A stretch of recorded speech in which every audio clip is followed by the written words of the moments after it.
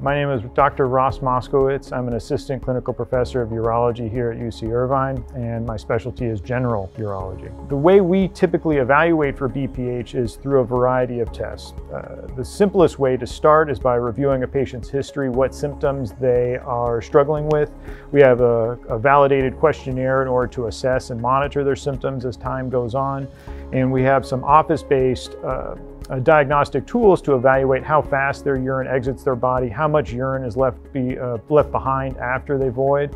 And we have other imaging modalities, ultrasound, CT scan, and MRI to really evaluate the prostate size and the extent of their BPH.